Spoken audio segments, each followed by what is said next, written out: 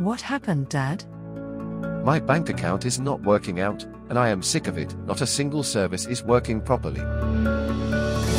Why didn't you open account with PSB?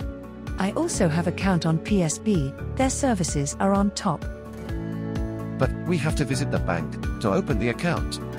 No, opening bank account in PSB is very easy and can be done online through app and website. Let me show you how to do it. Firstly, you must have a valid Aadhaar and PAN card. Valid mobile number should be linked to Aadhaar to generate OTP. Let's start. Download the PSB UnIC app from the Play Store on your mobile phone, or visit the website on your computer. Open the app and click Open a new account, or, on the website, click Open Now under PSB Digital Account. After clicking on Open a new account, fill in your basic information. Now enter the OTP that you received on your registered phone number and email. Following the submission of your OTP, complete your KYC verification with a valid Aadhaar and PAN card.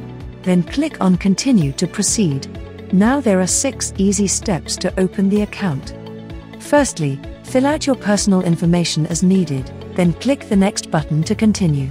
In Step 2, fill in the additional details, such as the father's name, mother's name, and communicational address, and then click the Next button. On Step 3, you will be able to select your branch details by PIN code or state, and after that, click on Next to continue.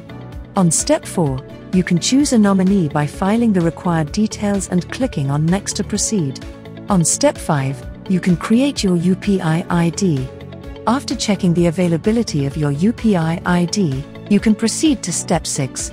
For the final step, you can select which type of account you want. After submitting all the details, your account will be created, and for registration, go to the digital banking homepage. Click on Register to register your account. After clicking, fill in your account details as required. The next step will be to operate user authentication by internet banking, debit card, and bank token. If you are a new user, click on a bank token and your link will be generated from the bank, then proceed further. Set your login credentials such as username and password. The next step is to generate your UPI ID. After that, set your MPIN number, which should not be repetitive. Set your TPIN number and finish the process. Now you are registered with PSB UnIC. Now click on the Login Now button.